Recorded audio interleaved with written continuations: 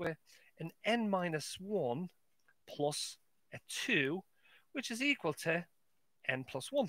You can probably see what's happening.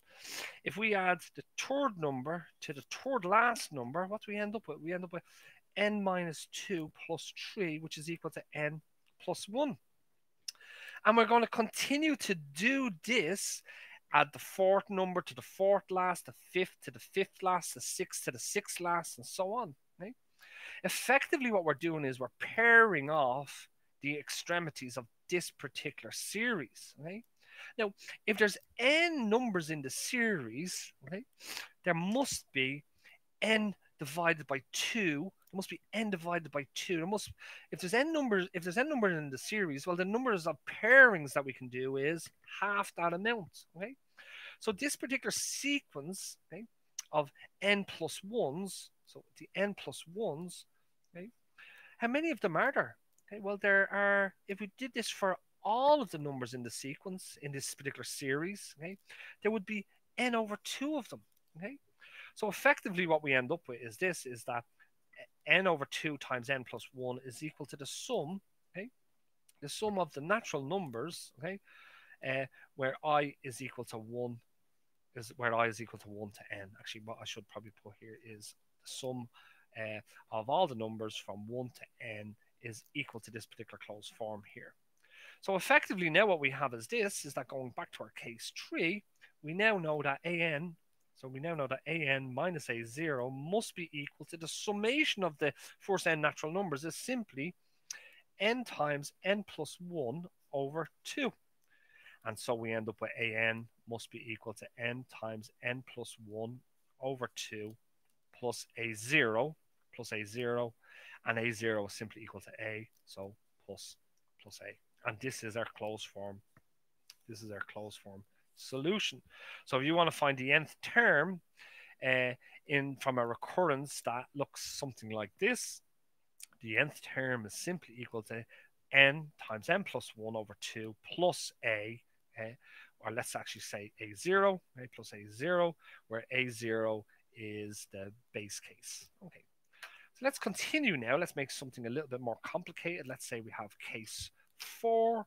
So now what we have is we have case 4, and what we're going to define is that an is equal to an minus 1 plus some constant times n. We're making it a little bit more complicated, and we're given some base case a0 is equal to some value a.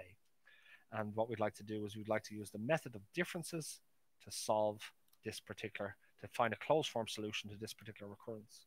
Once again, the differences are defined to be an minus 1 must be equal to bn. We get that from here. Bringing the an minus 1 across, we end up what the differences look like.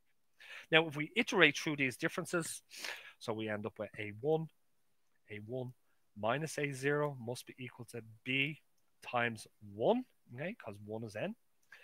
a2 minus a1 must be equal to b times 2.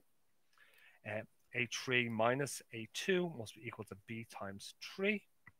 And if we iterate down, the an minus 1 term minus the 1 before it, an minus 2, must be equal to b times the index here that we have. The n is 1, 2, 3, so n is n minus 1 here. And then the nth difference, an minus 1, must be equal to b times n. And once again, now if we try to sum these up, you can see that the a1 cancels with the minus a1, the a2 cancels with the minus a2, the a3 cancels with the one before it, sorry, the one after. The minus an minus 2 would cancel with the one that precedes it. The an minus 1 cancels with the minus an minus 1. And what do we end up with here? The only things that are left is, once again, an minus a0 must be equal to all of these things. Yeah, well, what's this? This is b times 1 plus b times 2 plus all the way through to plus b times n. There's a common factor here of b, so this is the same as, what do we end up with? We end up with an minus a0 must be equal to b times 1 plus 2 plus 3 plus all the way through to n. And we know what the sum of the first n natural numbers are. It's n times n plus 1 over 2. So we end up with that an must be equal to b times this.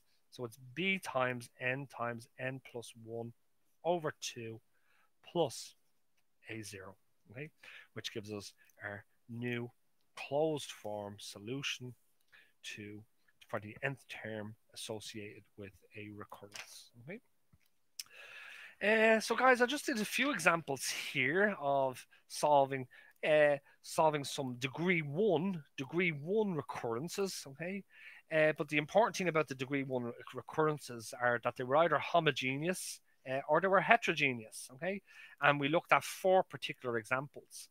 So once again, guys, this is Jonathan Lambert with Maths and Stats, and I hope that this video was in some way intuitive, and more importantly, I hope that was helpful to you. And thanks for watching. Okay, bye bye.